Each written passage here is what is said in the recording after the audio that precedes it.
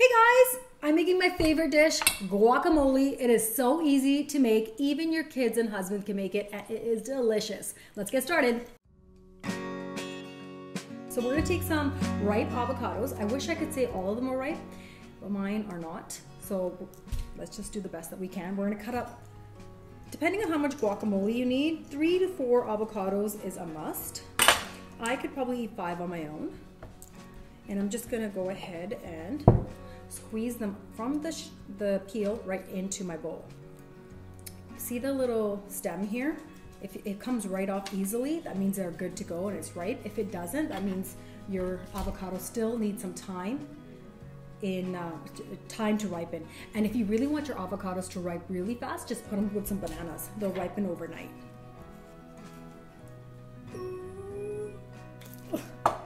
Okay. Boom. Before I start mashing it, I'm gonna go ahead and throw the juice of 1 lime in. I have half a lime here, so I'm gonna go ahead and do that because that's the citrus from the lime is gonna make it so much easier to mash, especially the unripened ones. And the salt as well goes in now. And let's give this a mash.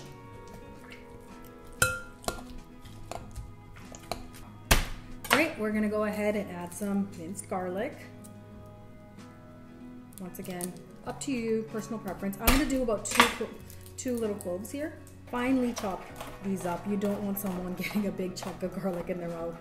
So take your time, run your knife over them a couple times till they're finely chopped.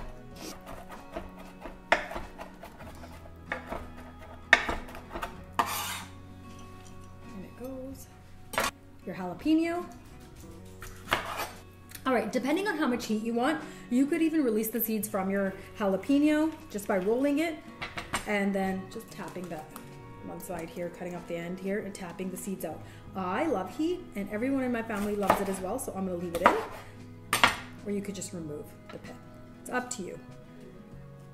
Okay, let's finely chop this jalapeno and then some tomatoes and some onion, cilantro, some seasoning. I know, I said it was super easy to make and there's not a whole lot of work, but it seems like a lot of ingredients when I'm saying it out loud.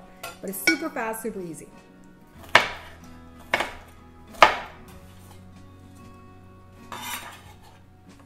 Okay, tomatoes. I use Roma tomatoes. I just always use Roma tomatoes. They're just easier to find. They're available all season round. I remove the seeds though, because I don't want my guac to be that watery, so I just remove the seeds of the tomato and just use the outer shell. I know I should make my cooking station a little bit prettier, but this is exactly how I cook in real life, so you're just gonna get this messy version. And onion. You could use a shallot if you want, like I was saying, but you know me, the red onion has my heart. Half an onion will do, or even a quarter of onion. You don't want the onion to overpower the taste of the avocado or the tomato. It is pretty strong, so I'm just gonna use about a quarter of red onion. And finely chop this as well. I feel like I'm saying this a lot. I love cilantro. I love garlic, I love everything, I love food. Cilantro I just keep in a mason jar. I've snapped this many times on my page. If you have fresh herbs from the garden or even from the grocery store, just stick them in a mason jar with a little bit of water, clean them, dry them, stick them in a mason jar with a little bit of water, and they last 3 times longer in your fridge. So, and they look really pretty too when you open your fridge door. So I just basically keep them like this, and then I just take off as much as I need, grab a whole bunch here, and it's already clean, ready to go. Oh my God, I love the taste. I love the smell of cilantro. Some people, I know, they're weird. I know, they're weirdos. I'm joking. Some people don't like cilantro. They're just not fans. And now if you don't like cilantro, you don't have to add it in. You could add a little bit of parsley if you want to. It's personal preference. I've never met anyone that doesn't like cilantro. Cole, do you not like cilantro? I love cilantro. Okay, good. But I know people who don't. Really? Yeah, some family, yeah. It's just a personal thing. They like the guac and they like it in there, but they don't like it to be heavy. Really? Mm-hmm.